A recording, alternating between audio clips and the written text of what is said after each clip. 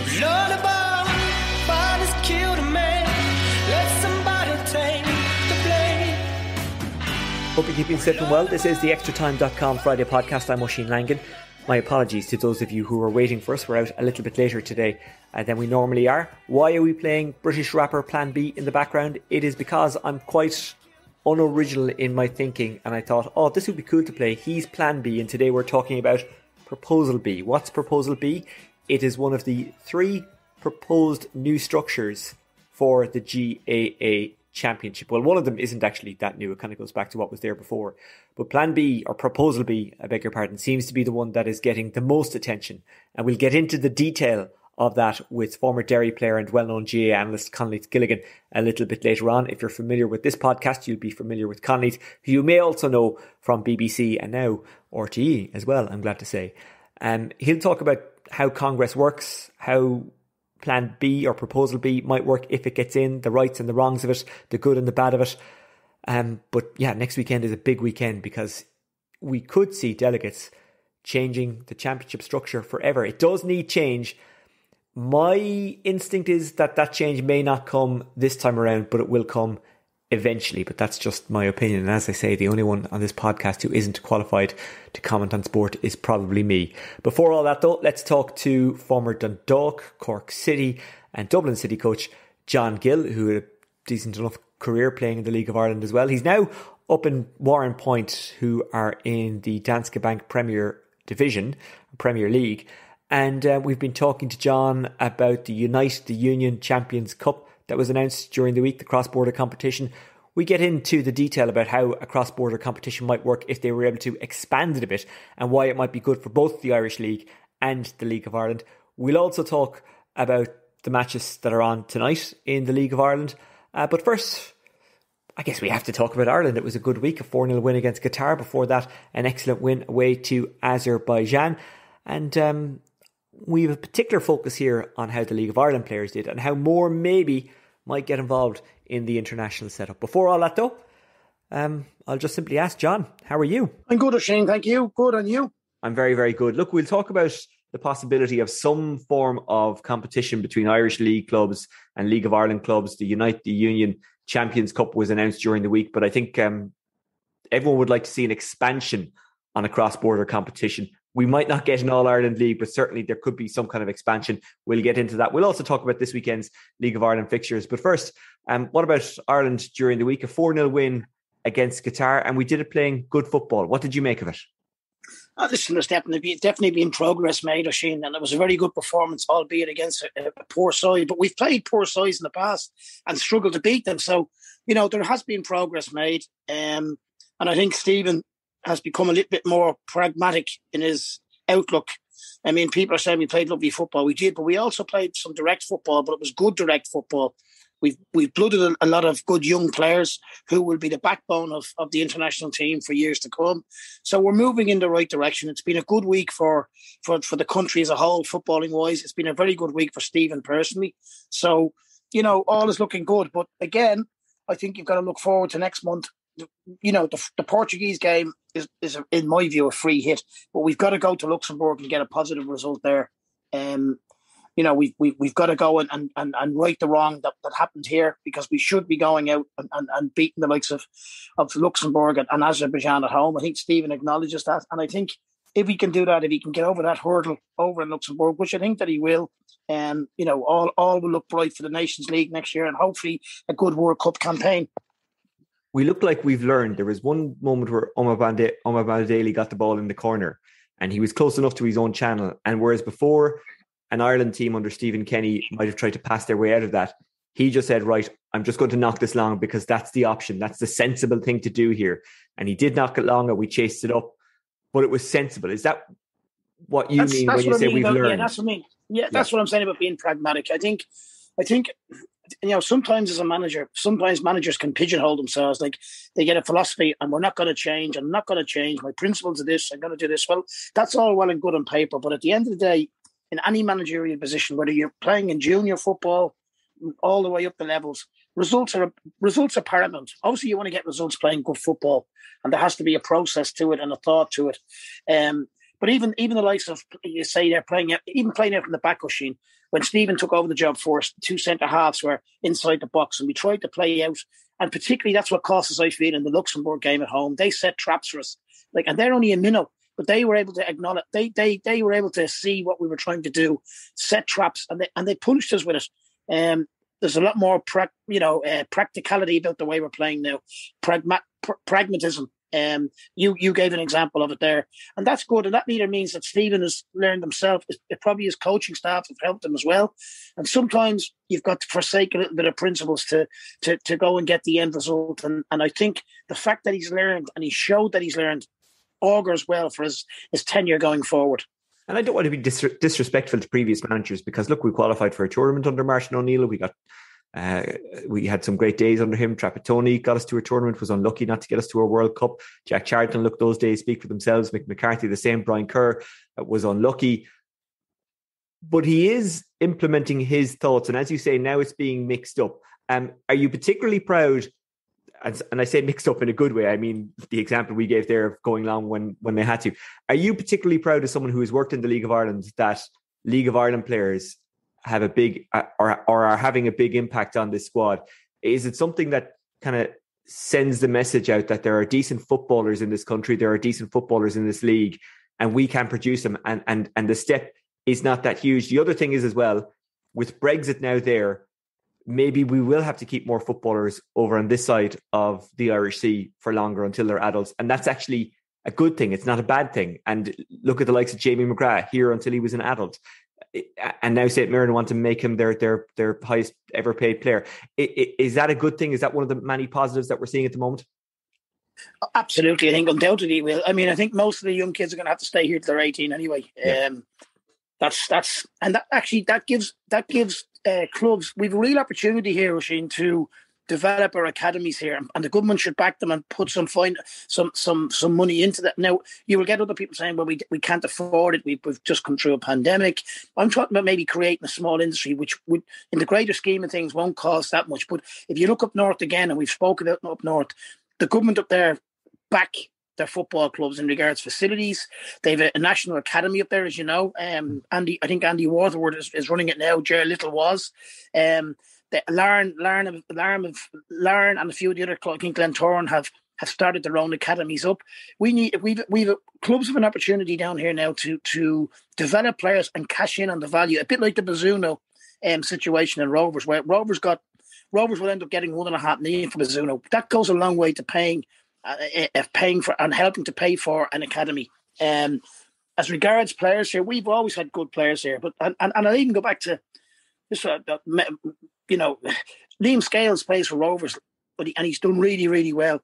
Couldn't get into an Irish camp. As soon as he goes to Celtic, he hasn't even played a first team game for Celtic. He gets called into the Irish international team. Just because where you play shouldn't define whether you're good enough to play at that level. I worked with Jamie McGrath in Dundalk, and everybody could see the talent that Jamie has. Now, he has come on a bit since he's gone to St. Mirren, but you're telling me that the St. Mirren team he's in are way above the Dundalk team that he played in. So there's the small.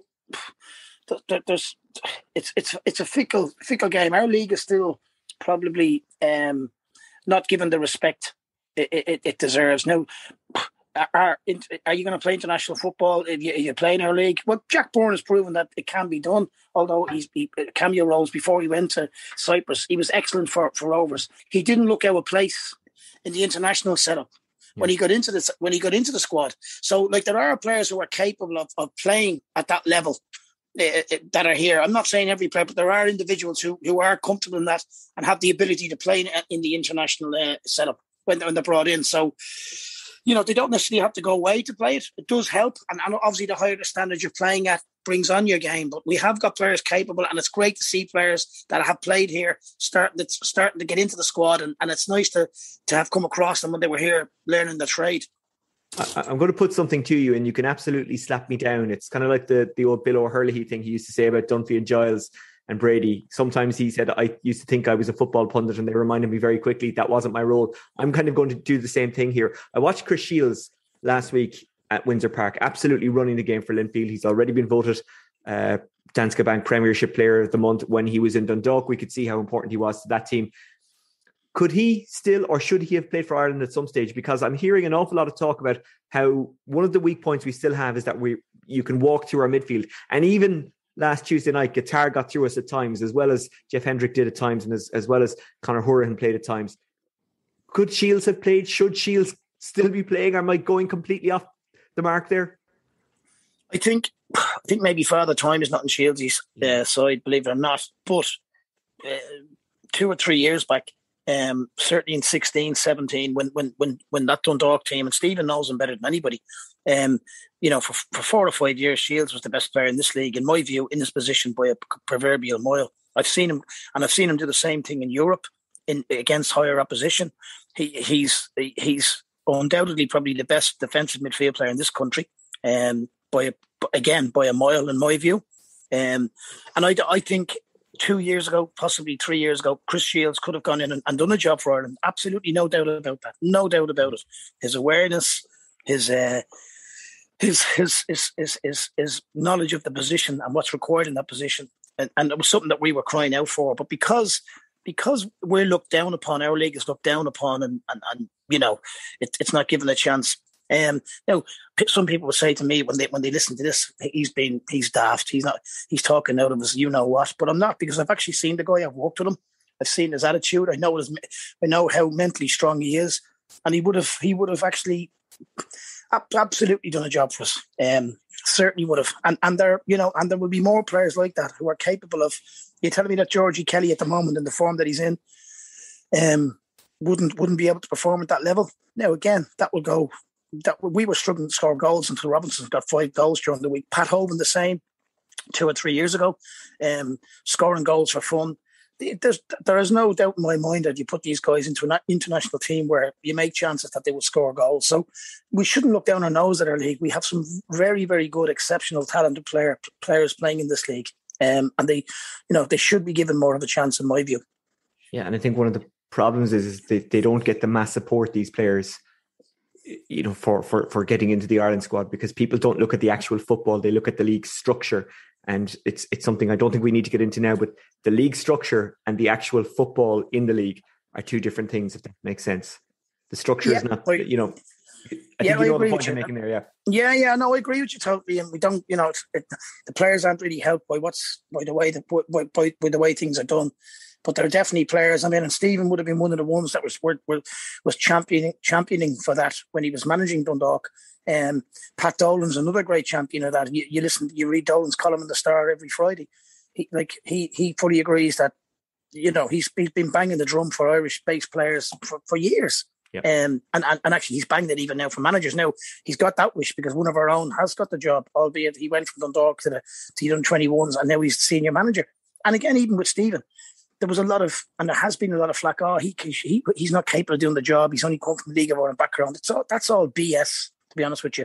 It's what you do when you get the job. It's what you do when you're given the opportunity. And you're starting to see now that Stephen is starting to come. People are starting to see shoots of optimism because of the way that he's doing the job and what he's doing with the job as regards blooding young players. I mean, I think we had 4 or 5. We've at least 4 under-21s playing the other night in the first team. If you go through Bazunu, Ida, if you look who's played the last couple of weeks, young players that are coming through that are probably still eligible to play for 21s. Yeah. Well, look, I think we can look forward. All is looking green. But as regards what you're saying there, we definitely have had players, and there are probably players here at the moment that are well capable of going into an international squad and doing the job if given the time to do it. I'll go back to what I said about Scales. Scales is playing with Rovers, has had a magnificent couple of years there, has done really well this year, goes to Celtic, and a week later or 2 weeks later gets called into an international squad. Now, if you've been at Shamrock Rovers, would he have got called in? I don't think so. And that's wrong. Yeah, I would agree with you. I think just the way the league looks, if this makes sense, some of the stadiums or whatever, it just sets the wrong image, and the perception is everything. Now, I don't think Stephen Kenny would buy into that as much as other managers. I think he just looks at the actual football product and the actual footballers. But certainly it doesn't help sell the league. It doesn't help sell the league to maybe managers who would have looked at players in the past. It certainly doesn't sell the league to the wider audience. But look, that's a bigger debate and something completely different. John, I want to move on and talk about the league this weekend before we talk about the possibility of an expanded cross-border tournament. I suppose there's a big one tonight. Your old team, Dundalk, away to Bohemians. Kickoff is at 7:45. It's must win in a sense that they want to propel themselves away from the relegation promotion playoff spot. They want to keep propelling themselves away from that. Finn Harps and Waterford play as well in what is a big match in that regard. And for Bohemians, it's also a huge night because they want to try and get into Europe, and there's no guarantee they'll win the cup. So this might be their only route. And I would suggest that they've put a positive pressure on themselves with their performances in the last couple of seasons, and not getting into Europe would be regarded as a failure of a season. Well, it would be because of the fact that the financial issues, you've tipped on it there at the start of our conversation, like the money that's involved in Europe now is massive. It's so big towards budgets, and it just changes the landscape for teams in regards of even, recruitment, who they can go for when you've got the finance to do that. Bows have struggled a little bit the last few weeks. If you look at their last 6 or 7 results, they've gone through a sticky patch, Oisin.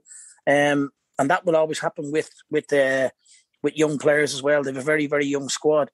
It's a massive game tonight because obviously Longford are playing Drogheda as well, and then you've got Finn Harps and Waterford. Dundalk want to keep the momentum going, but they're down bodies tonight. Cameron Dunnigan and your Kafkas, the 2 right backs, are suspended, so they're going to have a problem in that area. It's going to be an intriguing game. And I'm expecting a really, really, really good game. I can see maybe a draw, which probably will suit Dundalk more than Bows, because Bows also have Rovers, I think, on Monday night, Oisin, so they will definitely have one eye on that. They I don't know whether they'll rotate tonight, but you don't know, they will definitely mix up their squad. So it'll be interesting to see what team selections are out tonight in regards more so Bows than Dundalk. And what about Dundalk? Is there a feeling of, let's do this one last tour kind of thing from them, because they're going to lose McElhenney and Duffy at the end of the season, and they're 2 huge losses? And even when Chris Shields had his kind of he's going away, when people line the streets with flares to wish him well on his way out of the club, I kind of thought to myself, well, okay, yes, this is about Chris Shields, but it's also about these fans maybe saying goodbye to these players and saying goodbye to this phase of the club's life cycle. Now, how that ends, I don't know, but they know things are changing. It might be the same with McElhenney and Duffy. They might get one last push out of Duffy. I know McElhenney is injured because he's on his way out of the club. I think you're undoubtedly right there, and not only probably the 2 guys you named, but there's strong rumours that Patching is gone. Cleary, there's some marvellous players there, great guys who have done really, really well for the football club, and they'll all want to leave on a high note. And I know that for a fact. So Vinny has done really, really well since he's gone back in. He went back in when it was literally on the floor, let's be honest. And he had a great run of games, done really well in Europe, then had a bit of a dip, but mainly that was through injuries, and they had a COVID outbreak and other stuff going on in the background. They've come back now the last few weeks, particularly since the fans have come back into Oriel. They've played 4 and they've won 4. Fans, people don't realise probably of nearly all clubs in the league, Dundalk, when Oriel is rocking, it makes such a difference. And it makes such a difference to the players that are up there, because I know a lot of the individuals up there, it's a massive, massive part of the Dundalk, the way that they play and playing at home. I think they all know that probably, as you say, it's the end of an era, and they have a great chance to go out on their shield, so to speak, by either getting to a cup final. I think they will make themselves safe in the league. I don't think that's in doubt, because they've got players back fit now, and they've other players coming back, Oisin, like David McMillan and Daniel Kelly will be back into the squad. Once they get their best 15 or 16 players available to them, they're a formidable outfit. So I think, the stars are aligning. I'd love to see it happen, because I think those players, and I think Vinny Perth deserves it as well, and more so the fans. The fans deserve it. The fans deserve a bit of success up there because of what's happened there in the last 18 months. Yeah. I want to touch on 2 other games tonight. Derry City against St. Pat's and Shamrock Rovers against Sligo. You've mentioned Rovers already, and we'll probably go deep into them on Monday, because that will be the day of the Dublin Derby. But Derry and St. Pat's is an interesting one, isn't it? It is, because if Derry get a win there, and it's quite feasible and possible that they will, because their home form hasn't been great, but they've been on a great run since Rory Higgins has gone in, and I know both managers really, really well. Two very, very bright young managers. But if Derry actually get a win tonight and Sligo are playing Rovers, it's an intriguing night because of the fixtures, the way they lie. Derry are right on Sligo's coattails then, and if Rory Higgins could get Derry into Europe from when he took over, it would be an absolutely unbelievable achievement. And tonight they have a great chance to do that. Now Pats will have one eye on the Cup semi-final next week as well, so you'll have guys there playing for places, trying to impress the manager. That's going to be a really, really entertaining game, I think. But if you're asking me what way would I go, I have a sneaky feeling that Derry will sneak that tonight, Oisin. Rory Higgins, he has certainly worked the oracle, hasn't he? He's had a very, again, I was with him for a year and a half in Dundalk. He's a very, very intelligent football brain, very intelligent man, knows the game intimately, is not afraid to go about getting things done the way that he wants them done. There'd be a ruthless streak in Rory. He can be really ruthless. Seen it on the training pitch, worked with him on the training pitch, but also he working with Stephen Kenny, for so many years, he would have a very good man management background as well. Players would like him. Players do like him. And I think that city is going to have a very bright next couple of years, because with Philip O'Doherty, with the financial backing that he can give the club now, Derry are probably the next club that are going to come in. As you spoke with there about cycles, Derry, I think, are going to be the next club that goes into a cycle where winning will become a virtual habit.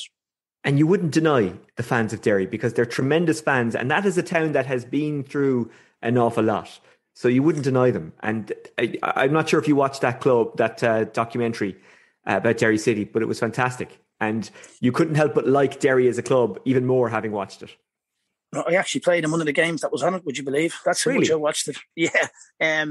But again, listen, with the redevelopment of the Brandywell, with Philip Doherty, being able to sell his business for the astronomical sum of money that he sold it for. And Philip Doherty's a very shrewd man as well, and loves that football club, which helps when you have a chairman who really cares about the club. You've got a great group of fans, magnificent bunch of fans.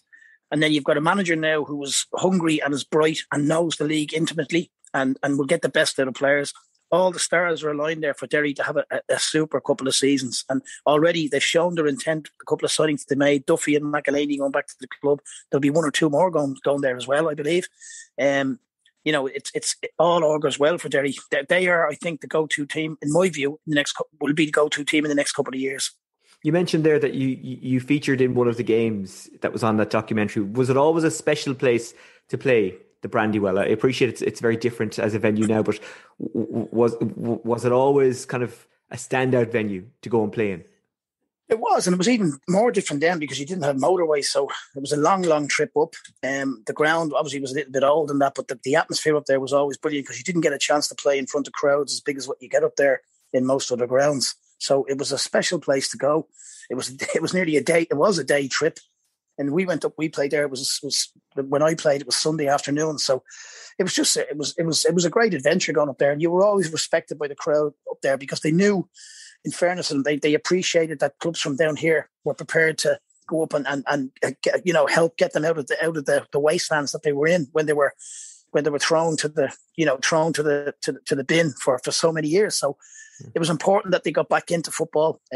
We were lucky that we got them to join our association down here, and they brought so much to the table. Just a great football club. Great football club.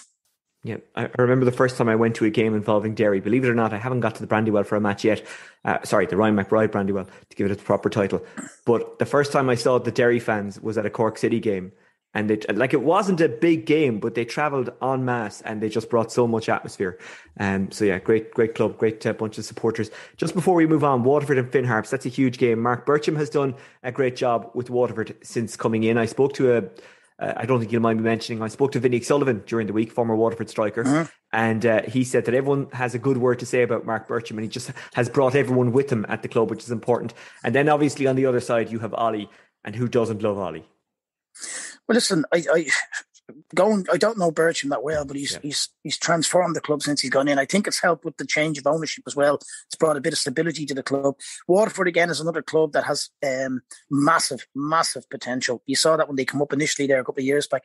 What a good Waterford team, and again, it's no secret that they're a provincial team. But if you get a good provincial team, i.e. Waterford doing well will bring 3,000-4,000 people. Will pack that ground with 3,000 or 4,000 people. Because it's a real footballing town, but it's got to be done right. I think the new owner has the best interests of the club at heart. I think they've got a very bright young manager in who I like him. He's a character. He's not afraid to say what he feels. His players obviously love him. He's brought in some good players. He would also have massive contacts in England, which augurs well for the football club. And I think that they are, if they can stay up, which I think they will, they will bring a huge amount to the table. And I think you'll see the real Mark Bircham and the real Mark Bircham team next year. They're in a cup semi-final. They may have to go through the playoffs to stay in the league. But I think whoever is in the playoff, I think in the Premier Division, I think has more than enough to stay up. So, again, it augurs well for the league, and it certainly augurs well for Waterford. Ollie, I know Ollie Horgan, I know Paul Hegarty really, really well. I speak to Paul on a regular basis. I know how hard those two guys work, and they don't get the credit they deserve, Oisin. A lot of people look down their nose at them because it's, geographically where they are, the stadium, and the way the two boys get a rough ride off referees, off officials. But you've only to look at the job they've done in the last 2 or 3 years. Ollie Horgan, I've said to you, I give you an example. I was watching an under-19 game last year. 2 years ago, and it was in Coolock in Dublin, and it was a wet Wednesday night. I went down to look at a couple of players, and at half time, this character come up the line wearing he had a hood on, and who was it? It was Ollie Horgan. He came down to watch a game and was getting in his car at 10 o'clock that night to drive home. That's the kind of commitment. The guys' commitment and his drive to make Finn Harps better and to keep them in that division. It's admirable. And you know what? And this might sound ludicrous. In my view, the last couple of years, he should have been nominated for Manager of the Year because the work that he puts in. I know the hard work that him and Paul Hegarty put in, and they deserve everything they get. And I think they will keep Finn Harps up. Yeah, they work incredibly hard. And it's an incredible club and an incredible venue. A bit like Oriel Park. It's seen better days. It does need to be renovated, but there's just something special about it. John, during the week, the Unite the Union Champions Cup was announced, and the structure of this cross-border competition is that the first and second place team from last season in the Irish League, so that's Linfield and Coleraine, will play off in a semi-final, and the first and second place team from the League of Ireland, which is likely to be Shamrock Rovers and St. Pat's, will play off, and then the winner of each will meet in a final, I think most likely in Windsor Park. Now, we haven't had a really big cross-border tournament since the Setanta Cup, and what made that at the start was, firstly, it was different, and secondly, there was really good money for clubs. This has decent money, but it's not what you'd call a huge competition. First of all, how glad are you, as someone who is now coaching in the Irish League with Warren Point and who would know that league pretty well, and obviously who has a genuine connection with the League of Ireland, how glad are you to see a cross-border competition back, and how much do you think teams on both sides of the border need it? I'm actually thrilled, and I was lucky enough to be involved in the first Unite one 2 years ago where we won it. We beat Linfield, and it was a great occasion. And I'm glad to see that they've expanded it. And I know the hard work that Brendan Ogle has put in from the Unite organisation. He's a big Dundalk supporter himself, and he's put a lot of time and effort, and he's really driven this tournament on. And I think it's brilliant, and I think it's brilliant that they've expanded it, and that even the two beaten semi-finalists will get, I think it's €25,000 each, which, it's a fair chunk of money. I'd like to see it expanded again, because I was lucky enough to be involved in the old Setanta tournament and the group stages of that. That was a fantastic idea where they had when they went to the two group situation. I don't know whether that would happen again, home and away. I'd like to see it happen like two groups of four, two from each, possibly four clubs from each jurisdiction. I think would work. I think there's an appetite there for it from the fans, certainly from the players. I think again financially it would have to be made. It would have to be made viable and made attractive. But I think, a lot of people are saying I don't think we'll ever see an All-Ireland League, certainly not in my time. And I don't think the clubs up north will from being up there, the short period being up there, they're not really interested in that. But there would be an appetite for a cross-border competition. I actually think it would help clubs as well, even if you could time it, prepare for Europe. And it's just something new. Players get excited by it because you're pitting yourself against different venues, different players. There's a unfamiliar, outlook to it, which makes it attractive as well. And I think there's massive potential there to develop this. And I think Unite, through Brendan Ogle, will try to develop it. We've gone from literally 2 teams 2 years ago. Now we've gone to 4. Maybe the next stage, maybe not next year, but the year after, maybe go to 8. So I'd like to see it developed. I'd like to see it teased out. I'd like to see maybe some cross-border competition with Unite to maybe tease out what way we can make this go. I'd like to see both governments get behind it, Oisin, maybe put in a little bit of money into the prize pot to make it attractive. But there's massive potential there, and I think it's a competition which is needed, and I think the fans have a massive appetite for it. I would agree with absolutely everything that you've just said there. From my experience of covering both the League of Ireland and the Irish League, I think the clubs in the north even more so wouldn't want it. And the other thing is as well is, like, if you have an all-Ireland league, who gets the European spots? And if there's less European spots, if you have less chance of getting into Europe as an Irish league or a League of Ireland club, you are not going to vote for that. So for that alone, I don't think it'll happen. One thing I would say about some kind of cross-border competition, and I'd love to see an expanded one, I'd love to see the return of the Setanta Cup, but it's very hard to see that happening as long as we're not running concurrently, because the Irish League is winter football. It runs August to April, whereas we run from possibly next year February to November. Can you see a change in that, John? Could you see the Irish League going to summer football at some stage or another? Might they look at the Irish League clubs or the League of Ireland clubs and say, well, actually they've done pretty okay in Europe, and maybe a lot of that is down to the fact that they're prepared going into Europe because they play summer football? There's no doubt about that, Oisin. You've hit the nail on the head there. And you're not going to, with regards voting for an All-Ireland League, turkeys don't vote for Christmas. That's not going to happen. But from speaking to people up there, certainly the full-time teams, the likes of Kenny Bruce in Larne, the owner of Larne, Glenn Toran, and I know Linfield have spoken, and they've had discussions on it. I think they realise now that if they're really serious about getting good results in Europe and reaping the rewards of the financial gains of that, they are talking about going to a summer league. There's been a ongoing discussions, and they're getting more and more clubs are actually coming on board. Now, what's happening up there is that there's 3, possibly 4 full-time clubs. They all want to go to summer football. It's the part-time clubs who I think are maybe holding it back. But I really think that if they're serious about doing well in Europe and reaping the benefits of that, I think you've got to go to summer football, even from the point of view of pitches. Now, I understand up there, they love, like, for instance, the Boxing Day games or the St. Stephen's Day games there. They have derbies and there's great atmospheres and big crowds, and they're kind of clinging on 3 o'clock on a Saturday. There's even talk of possibly getting more Friday night games, and some clubs are actually fighting against that, would you believe, even going to Friday nights. Some clubs want to get more Friday night games going on. I think there's a slow change happening up there, and I think eventually it will happen, because I think a couple more clubs are looking at the full-time model. What's happening up there is, in my view, I think the league up there is starting to catch up, and there's nearly it will be on parity, if not go ahead of our own league, if we don't put in the money that's needed down here, the financial help that's needed down here from clubs. You only have to look at the grounds up there, Oisin. I've been lucky enough to be up there since July, and I've been at a lot of grounds. Even Warren Point, who are a tiny, tiny club, the facilities that we have up there and the ground itself is miles ahead of what's down here.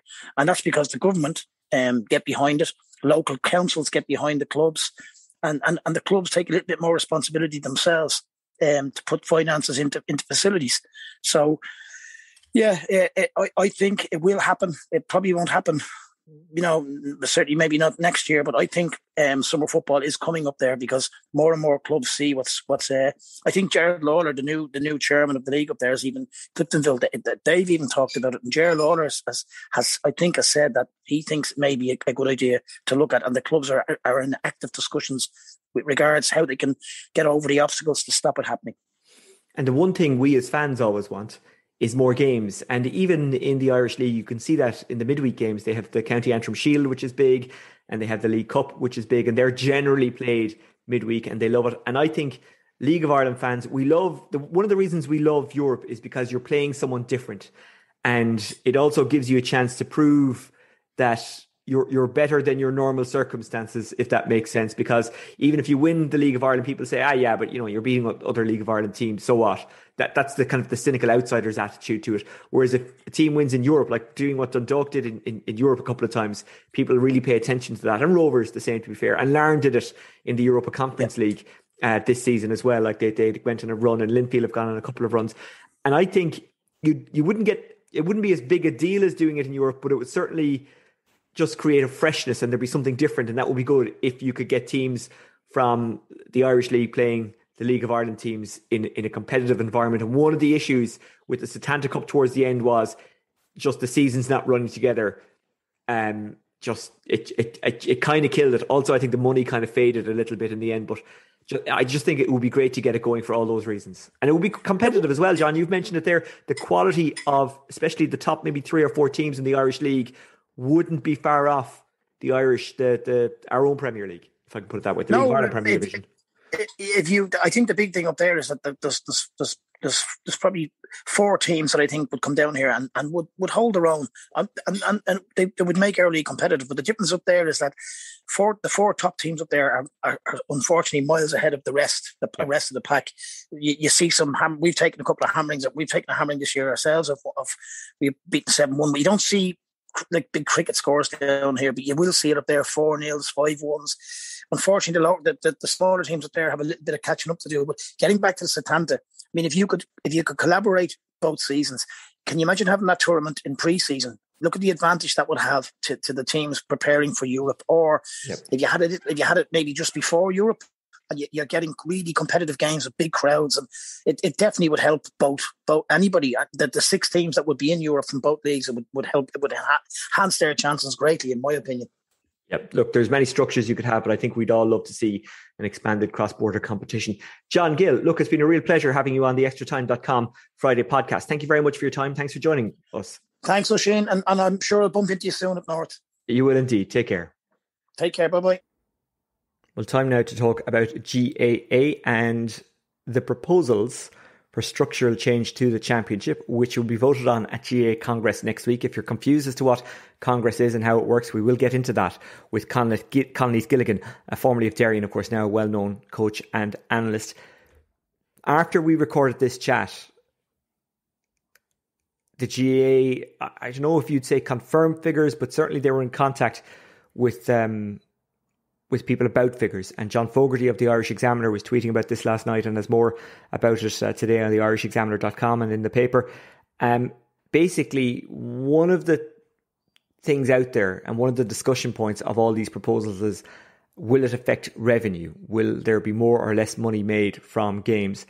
Well, the GAA say basically there mightn't be much difference. The Gaelic Players Association, who are very much in favour of Proposal B, by the way, have released a statement this morning, that's Friday. They say the Gaelic Players Association are delighted that the GAA has confirmed there will be no meaningful financial impact should Proposal B be backed at Special Congress, with only a 4.1% difference between any eventuality using the GAA's surprisingly conservative attendance figures. Given that this has been a concern expressed, we're happy to see it now clarified, as it should put delegates' minds at ease on this matter. The decision can now be made solely on what the widely acknowledged need for change, fairness to all counties, and the development of players and counties across the country. That's a statement from the Gaelic Players Association about the figures around Proposal B and how it might affect negatively or positively what's made from games. We will talk about that. We'll debate that with Conleith Gilligan in just a second. But before we talk about that, a rather special story from Balahi during the week. Declan Brown, whose father passed away and was buried the morning of a match, came off the bench for Balahi and helped them secure a very important victory. His dad, Damien, a great club servant, will be sadly missed. And his teammates, Declan Brown's teammates, at the end of the match, when the final whistle was blown, all ran to him and showed great support, and it was a really special moment. Conleith Gilligan, who we spoke to, as I say, before all those statements were released by the GPA and all that, we spoke to him about this as well, and I put it to him that it was just a very special thing that we saw. at that game in Derry during the week? Yeah, look, it was a very difficult week for the Blahy club. In the same week as that tragedy with Damien Brown passing away, they also had a very serious car accident with young Michael Mulholland, who's still very seriously ill in hospital, and would send our wishes to him. His father John would have been a stalwart for the Blahy teams in the early 90s that were very successful. So in a very tough week for Blahy, for that game to be called off last Saturday night, then refixed, and I had the fortune or misfortune over the last 10 years where Declan would have been their man marker, so would have been kicking me up and down a lot. So I've got to know him very well, and a super fella, a super footballer, and the Brown family have just had so much to endure with Damien's own father, Sean Brown, murdered by the LVF while just as chairman locking up club grounds. So that family have had to endure more than most, and Damien would have been the main driving force over the last 25 years just to try and get a bit of justice for his father, and that fight remains. But for Declan to come off the bench with 10 minutes to go when Blahy were struggling and when it looked like Newbridge had just done enough to win the game, and then it just turned on that, and I think coming on to rapturous applause, and I think even the Newbridge supporters there at the final whistle, while they were disappointed, probably wouldn't have begrudged the Blahy community that win that night, because it was something special and in a game that they weren't expected to win. Having had a poor enough league campaign to look forward to, Newbridge would have expected to win that game, but just that's what the GA is all about. I think you've seen enough of it in social media, the clips and what happened, and on the final whistle, everybody running for Declan, and it was something special. And it's one of those moments that the hair stands on your neck a wee bit, because teams win and lose all the time, but things like that transcend the result. It's a good point you make there, that it's what the GA, and I would argue it's as well, all sport clubs are about. They're kind of partially about the sport and the health and the fitness side, and people getting to play matches, but more so they're about the social circle and the support circle that you get. And while nothing will make the Brown family feel better this week, it's good for them to know that the support is there, and the Mulhollands as well, and that's what it's all about. Yeah, it is. Look, and I suppose everybody says it whenever there's tragedy within GAA clubs, they rally to such a degree, whether it's organising, raising money for some cause, whether somebody passes away, organising funerals, helping with parking cars, all those things. The GAA is much more than just sport and football or hurling or camogie or whatever it is. It's a charity group, it's a support group, and it's something that most other sports in the world just don't have. That ethos is just not there. It's communities, whether you're in a big town, a big city, or in a very rural club, the one thing that they all have in common is a great pride and purpose in their people. Okay, let's talk about the championship structures, because next weekend there will be a big vote at GAA Congress. Now, for those of you who are not familiar with GAA Congress, it's this pretty amazing thing where delegates from every county board, be it in Ireland or abroad, come together to vote on proposed changes to the GAA. Sometimes these are really small changes, like what colour paper you use to mark subs coming in, or one last year or the year before was an odd one. They voted to stop joint captains lifting trophies. The presentations to joint captains are now a thing of the past. That's an odd one.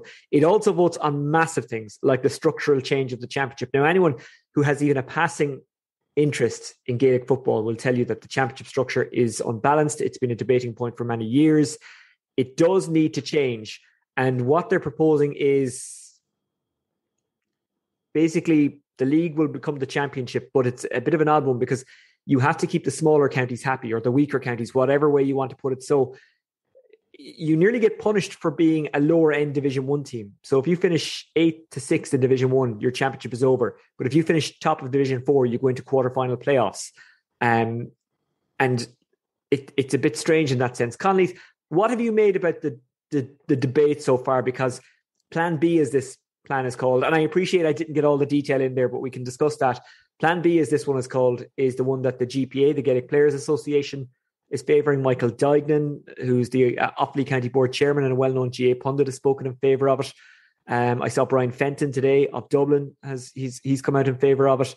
But at the same time, there's been a little bit of kind of negative reaction to it. Brian McAvoy of Ulster has said it's not a great plan. He doesn't see it working and he's not in favour of it. And I can understand from the Ulster point of view how they would not be in favour of change because the Ulster Championship works. But what have you, first of all, what have you made of the debate about the potential changes? Well, look, there's so many vested interests in this, and rightly so. And I heard what Brian McAvoy had to say on it, and it's very hard to argue with him. Brian McAvoy's a great Gael, and everything he does is for the good of the GAA. So when Brian McAvoy says there's a problem, I'd be inclined to listen. The problem I would sort of see is that there isn't really much debate. It's everybody giving their opinion. And at the moment, outside of Brian, I haven't heard a huge amount of people looking for something different. It seems to have been that the overwhelming majority of people are looking for Proposal B. And I've looked at it. Proposal B is not perfect, as you outlined. But if the options on the table is Proposal A, which isn't fit for purpose, or Proposal B, or Proposal C, which is do nothing, I would opt for B personally. But I do see the downfalls, and particularly when you look at Ulster, and Ulster councils and provincial councils that do such good work. Whenever the provincial championship is worthless, teams stop putting effort into it and it'll die a death. And like Ulster has been brilliant over the last number of years. It throws up big crowds. The provincial councils rely on that funding. And the provincial councils do a lot more work than just run football matches.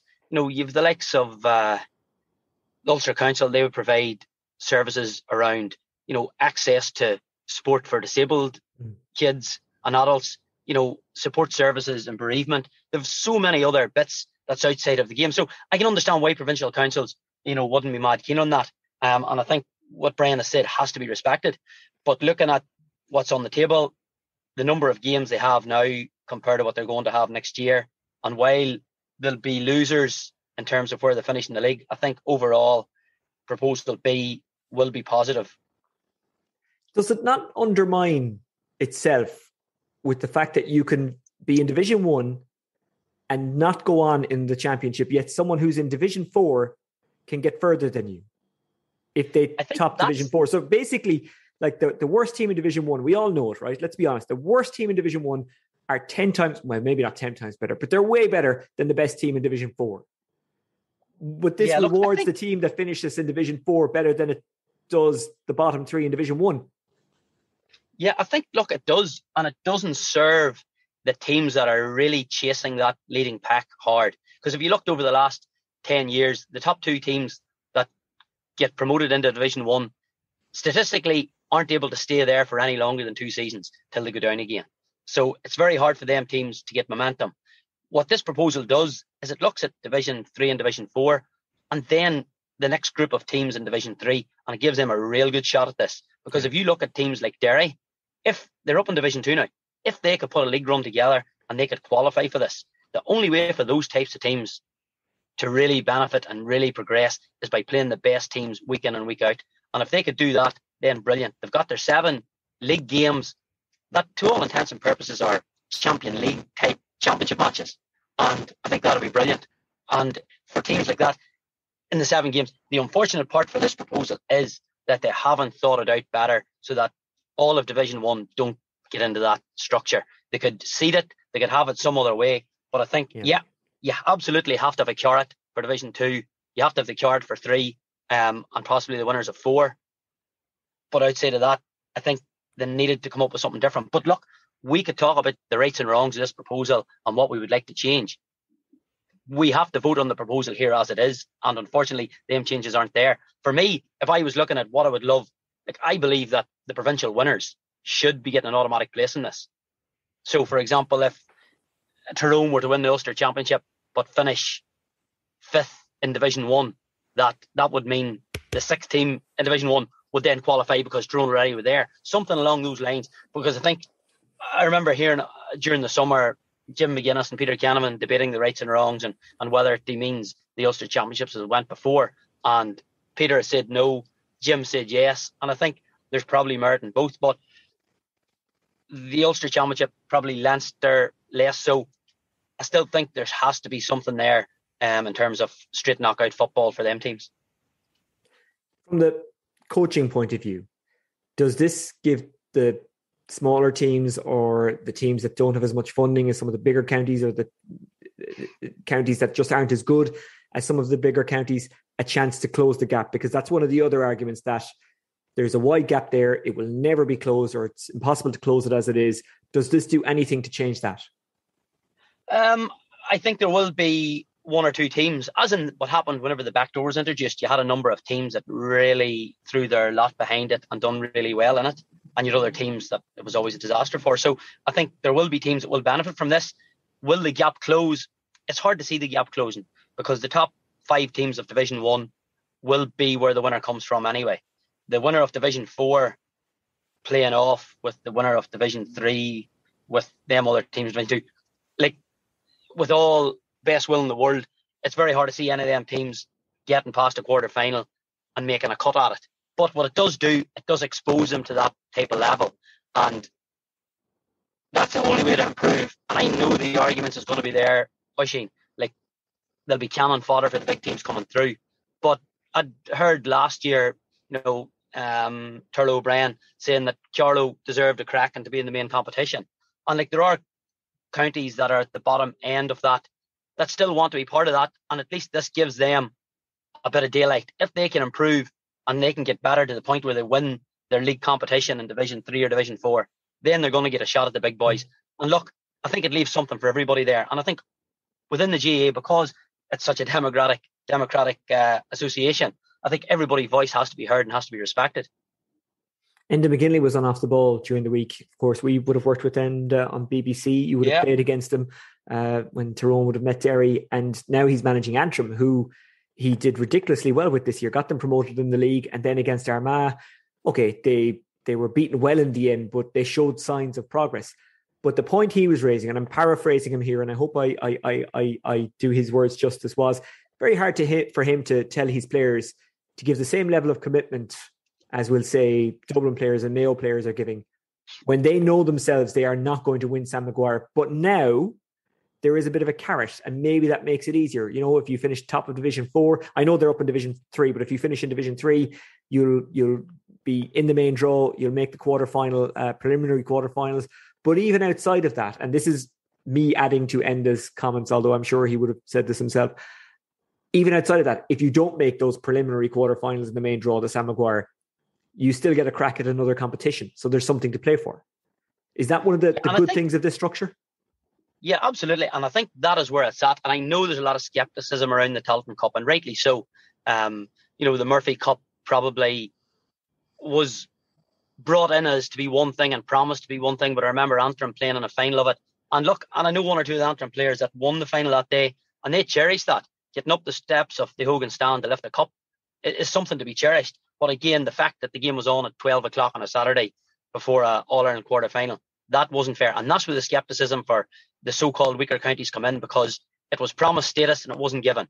And I think if the Tailteann Cup is to work, it has to be given the prominence, it has to be given the funding. The winners of the Tailteann Cup have to have all the trappings, the same the winners of Sam Maguire. And I think if they can do that, I think it's a great competition. And for me, that is where development will happen. If you could get, because the difference between Division 3 and Division 4, or the top end of Division 2 and the bottom end of Division 1, there's not much in it. So it's all at a level. And if you look at all the league competitions, every team is very, very happy and will celebrate winning a league division 3, 4 or 2. So this should be no different. And I don't think it will be any different. And I think this is the one winner, is that if you finish in Division 3 or Division 4 and you miss out on that, then you have something to drive at. And I think for all those counties, that's where progress will happen. And if you can beat them other teams, it gives you momentum and impetus for the next year. Because what's happening now, not so much from the pandemic, but a team goes out of the championship early, a player maybe coming from a weaker club that aren't going to do anything, an offer comes from America to head out there for the summer, and they head away. That player's lost for the year. Whereas now, suddenly, the championship's over. Yes, we've the Tailteann Cup. If they could win it or have a good run at it, it gives them the momentum and the spark to want to go at it the next year. And for me, it does a number of things. It keeps the enthusiasm there for supporters. It keeps the enthusiasm there for players who want to improve. And it'll stop the merry-go-round of managers in, managers out, players in, players out. I think it can only be a good thing. And like, if you look at Antrim this year, the progress they made, and they were at the wrong side of a 12-point defeat to Armagh, which was very unfair because they played brilliantly for about 45 minutes of that game. Had they ever got into a Tailteann Cup this year, they'd have been very hard to beat. And again, when you have people like Enda McGinley in charge, You have Mickey Hart in charge of Louth. You have McEntee in charge of Sligo. You've got big GA names now managing in these weaker counties. And for me, that's the thing that'll bring them on, because everybody will want to play for these people. Do you think that because delegates mightn't be 100% confident that all the plot holes have been filled by Plan B, that they might stick to what they know? Because that's what people tend to do in the face of change. If they're in any way doubtful about it, they stick to what they know. The other thing is, and you raised the point earlier on, there hasn't been much of a debate. There's just been people saying, I back this, or I don't back it. And there's been more people saying, I back it. But of course, the GPA and Michael Duignan and Brian Fenton are all people, when they talk, you listen to them. But the people who actually vote on this are delegates from county boards, people we don't know, people we may never have heard of unless you follow GAA day to day, minute to minute, which I appreciate you and I do, but not everyone does. And a lot of it is under a veil because the ballot is secret. So no one has to say what way they voted. Does that, I'm not sure if worry you is the right term to use, but do you think it might not get through because of that, because of everything I've just outlined there, that kind of fear of change? Because it makes sense to change the championship. It's not fit for purpose. But of course, that's been the way for about 20 years now, and they haven't changed it. So why would they do it now? The worry would be is that the GAA in itself hasn't come out and said what they would like. That'd be my worry. Normally, I suppose, I've listened to a couple other podcasts and the same point has been made. If the GAA wants something to change, they'll come out, they'll fight for it. They'll tell the reasons why they would like it. They haven't done this, which would worry me, which would make me wonder, is Proposal B what they want? This year, Congress is a lot smaller because of COVID. I think there's 67 delegates this year. Is that right? I don't have the figure. I think there's 67. 32 county boards. 32 county boards. There's 14 overseas votes. I think the provincial chairman have a vote. And I think the GPA have a small number of votes. So within that, and I read a piece from Ceathair O'Kane when he was talking about how the votes would break down and how tight this vote could be. The 14 overseas votes tend, according to Ceathair, to always go with the GAA, if that's to be believed. So this could be very tight, and it will come down to a small number of votes, I would imagine. The GPA have voted 80% plus for change. But I'm not convinced it will go through. I think there's an overwhelming majority of players want it. But Congress, and while there's brilliant people and brilliant delegates, the fact we don't know how counties are voting would be the big worry. And the fact that Congress actually voted to keep the vote secret would worry me. And there's no point beating about the bush.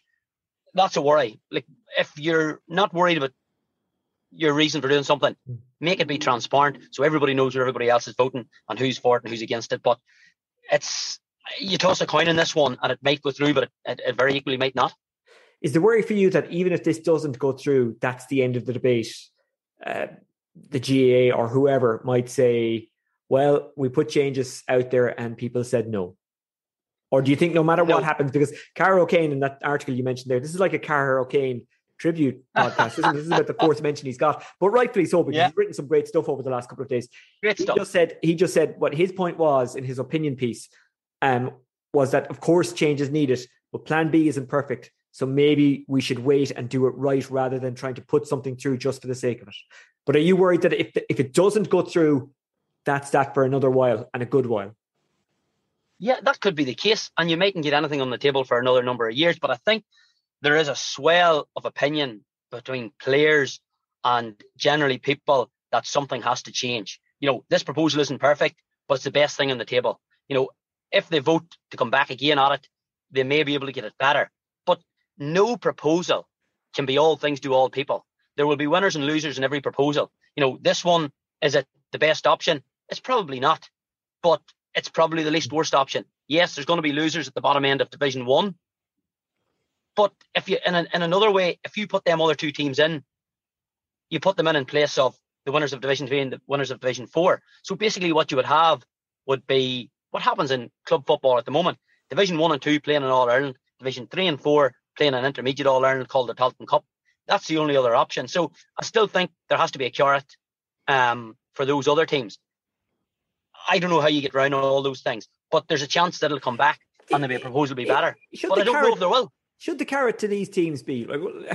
And this is a very unoriginal point I'm about to make, right? But in every county, you have junior, intermediate, and senior. And if you want to play in senior, you earn your right. You win the junior, you win the intermediate, and then you get into senior, and then you have to fight to stay there. Should that not be the case in GA? And should we not say to the teams in Division 4, well, look, sorry, but why should it be different for county teams than it is for club teams? And just structure it like that. Yeah, look, I think that's a very good argument. And for a long time, I can't see how sustainable is the one competition.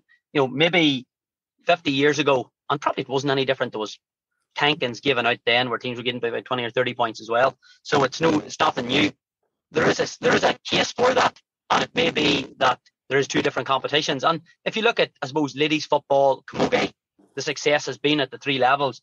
When you win the competition at your level, a senior championship at club level is no more desired or no more welcome than an intermediate or a junior final win for clubs. So there's definitely merit in that competition. The difference being, I suppose, is that the amount of resources being ploughed into the top end teams, geographically, the amount of sponsorship teams in larger cities like Dublin or Galway can get changes the whole dynamic. Like Leitrim is never going to be able to get the same amount of exposure, the same amount of sponsorship as Dublin. So there has to be a better mechanism. But that won't change regardless of championship structure. I guess their argument is, well, that's not our fault, so we should still be in the top competition because it's not our fault. We'll never get that funding and coaching system in place. Okay, I know I'm picking just one example, but look at what Meath did, winning the intermediate and then the next year winning the senior. And there is loads of examples in club championships all around the country of teams winning a junior or intermediate and then going and doing really well in senior the next year. Yeah, look, there is. But there's also a huge amount of teams that go from junior into intermediate and go back into junior again. There's also teams now all over the country that are playing in promotion, relegation playoffs and leagues.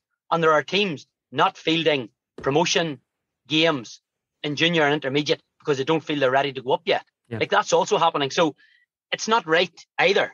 There's loads of arguments for and against this, but it's what has to be right for the county. And from that perspective, there is no one size fits all. There is no panacea that everybody's going to be happy with. And this argument, this debate that we've had here actually kind of proves the point that you've just made.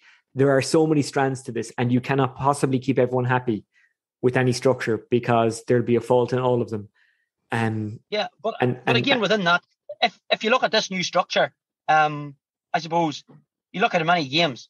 Basically, in knockout football, there's 27 different games. There'll be 81 matches in this format. I think that's the proposal that I read for proposal B. There'll be 216 games in total, which is more than that's 34 games more than will be in this if it was a Super 8. So I think the more games you have, the better. And for me, the one thing that the GA would really be able to improve is that there could be £10 million plus in gate receipts that could then be pumped back into counties that are trying to emerge and be better. So that there could be extra money there that could be pumped back in to allow Division 3 and 4 teams to get better coaching and just to see if we can make it a more level playing field. It'll never be perfect. And if you look at the carve up for the last 100 years of All-Ireland titles, it's the same teams popping up every decade. So that's not going to change. But can we take the teams at the bottom end and just make them that much better in terms of coaching, in terms of structure, in terms of all the things that the top sort of 5 or 6 counties would have now? And maybe that's how this will be sold to provincial boards and county boards.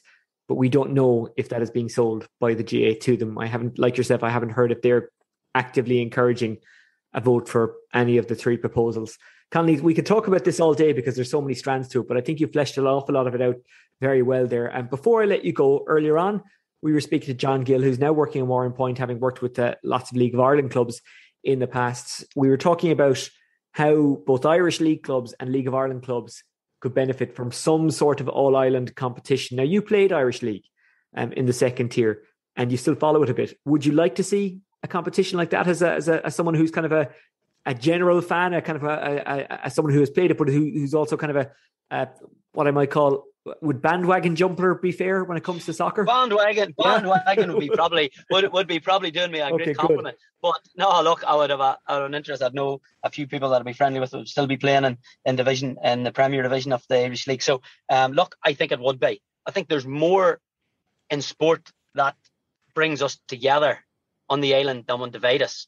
And everybody knows the problems that there's been in these competitions, like the history of Derry City, when the great programme was on about that and the issues they would have had whenever sectarianism was at its height. I think that has gone to a degree. I think there's more players moving north and south in terms of transfers in and transfers out. And I think if you could get an All-Ireland League, it opens up the country as a spectacle for football. And all aside, it just would mean you'd have more people interested in it from a television point of view. You look at what's happened now in GAA club games. They've been streamed every weekend. You could have 10,000 people streaming a GAA club match for two teams where you have no interest in. Like, there's so many possibilities for a league, whether it be it a professional league, a semi-professional league. But whenever you split somewhere in half, it probably means the market for both is too small. And I think because we live in a relatively small island, there'll be no issue in terms of travel. These players are semi-professional always anyway, if not professional. So I don't see the issue logistically. I think it would do a great good. And again, it would open soccer up to more people to watch in the evening if they could get the right service. Okay, Conleith Gilligan, thank you very much for joining us on the extratime.com Friday podcast. Thanks very much, Oisin. Conleith Gilligan speaking to the extratime.com Friday podcast. As I say, that conversation was recorded before the GPA came out with their statement, and obviously before the GAA, again, I'm not sure, was it a statement or did they just contact county boards, but before John Fogarty's story about the GAA talking about the figures. And it is well worth reading John Fogarty's story in the Irish Examiner. You can get it online, obviously, or in the paper. That's almost it for the extratime.com Friday podcast. Don't forget to follow everything that's going on in the League of Ireland over the weekend on extratime.com, reporters on all the main games. We'll be back on Monday. We'll review what happened in the League of Ireland. We'll preview the Rovers Bows game, the Dublin Derby. We'll also talk about the Premier League, GAA and rugby. That's it for now. I'll talk to you soon. Take care. Bye-bye.